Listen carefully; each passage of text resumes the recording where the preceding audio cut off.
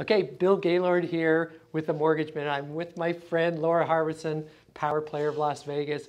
And Laura and I were talking. I was at the Mortgage Mastermind Conference here in Las Vegas just last week. The guru of the industry, who is on CNBC, he's on all the channels. He's won the Crystal Ball Award, Pulsonomics Crystal Ball Award. Wow. Super brilliant guy in regards to interest rates and where they're going. Guess where he's predicting rates? Where is he saying they're going to go? Here we are right now. He believes in the next 1 to 2 years, they could potentially drop to around 3%. That's phenomenal. It's unbelievable. What would happen, Laura, if rates dropped to that? What would happen to property values? Well, property values are all about supply and demand, and the lower the interest rate goes, the more people can afford the house. So, more people can afford the house, more competition there is for that house. Obviously, it drives those prices up. It does drive them up.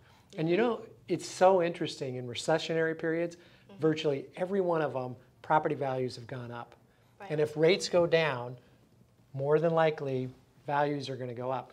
So if someone was looking at it and say, well, I'm going to wait for rates to go down further, should they do that?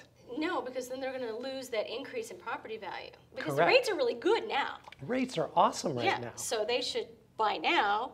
If they keep the property, they can refinance at the lower rate if they want to. Exactly. Or if for some reason they want to sell the property, obviously they're enjoying this. Yes, so they structure their loans such that they may not have to pay as much in the way of closing costs, so that if the rates do drop, then they can refinance. Right.